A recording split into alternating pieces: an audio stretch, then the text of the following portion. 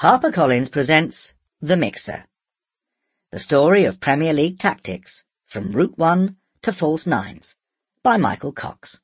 Read by Colin Mace. Introduction. Get it in the mixer! These 5 words represent the simplest tactic in football. Launch the ball into the penalty box, take advantage of the ensuing chaos, perhaps following a goalmouth scramble, and hope to pinch a scruffy goal. It's an approach rightly ridiculed today, but as recently as the 1980s it was English football's most popular tactic. During this period, tactical thinking was influenced heavily by Charles Hughes, the Football Association's Director of Coaching, who clumsily employed statistics to illustrate the value of launching the ball quickly downfield. He effectively formulated English football's national coaching curriculum, as well as working alongside England managers Bobby Robson, who was sceptical about Hughes's methods, and Graham Taylor, who was altogether much keener.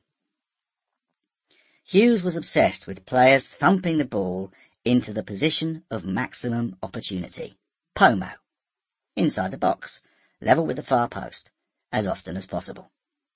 Hughes did have other, more sophisticated ideas, but his obsession with POMO dominated, and harmed, English football by creating predictable, simplistic teams and one-dimensional brain-dead players.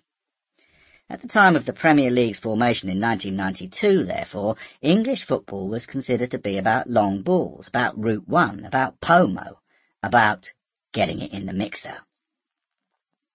But this was a darker period for more significant reasons, as an overwhelming hooligan problem meant English football was derided both in the national media and across Europe. The nadir came with the 1985 European Cup final at the Heysel Stadium in Belgium, when Liverpool supporters charged at Juventus fans, resulting in 39 people being killed by a collapsing wall. English clubs were subsequently banned from European competition for 5 years, and English footballing culture, traditionally slow to embrace tactical innovations from abroad, consequently became even more insular. There were other tragedies. A fortnight before the Heysel disaster, 56 people were killed at Bradford City's Valley Parade by a fire that engulfed an entire stand within minutes. 4 years later, grave policing errors at Hillsborough resulted in the deaths of 96 people, a tragedy subsequently blamed consistently and incorrectly upon supporters. In the aftermath of the Bradford fire, a leading article in the Sunday Times described football as a slum sport played in slum stadiums, increasingly watched by slum people. It was a desperately distasteful description, but serves as a useful low watermark for measuring English football's subsequent development. Slum people. The problem of hooliganism was largely defeated in the years that followed. Slum stadiums. The Taylor Report recommended all-seater grounds, and the Premier League's formative years were dominated by new or dramatically renovated stadiums. Slum sport. English football changed enormously during the Premier League era, its popularity rising dramatically, first within England and then across the world.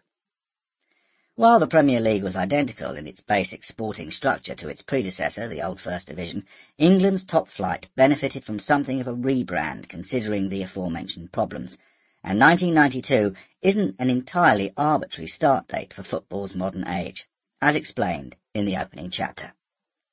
The concept of the Premier League enabled top-flight clubs to gain independence from the Football Association and the Football League, allowing them to negotiate lucrative broadcast and sponsorship contracts.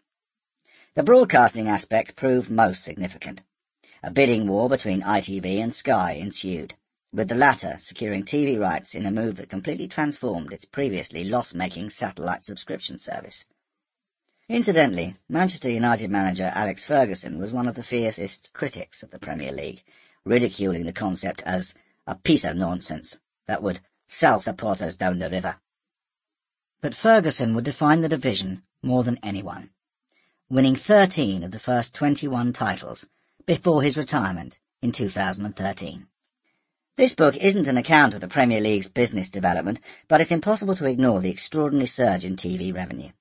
The Premier League received £51 million per season in broadcasting rights between 1992 and 1997, then considered a staggering amount. This sum increased exponentially over the next 2 decades, reaching £2.75 billion per season by 2016, 50 times more than in 1992. Sky were effectively paying over £11 million to screen each live match, a staggering... Sample complete. Ready to continue?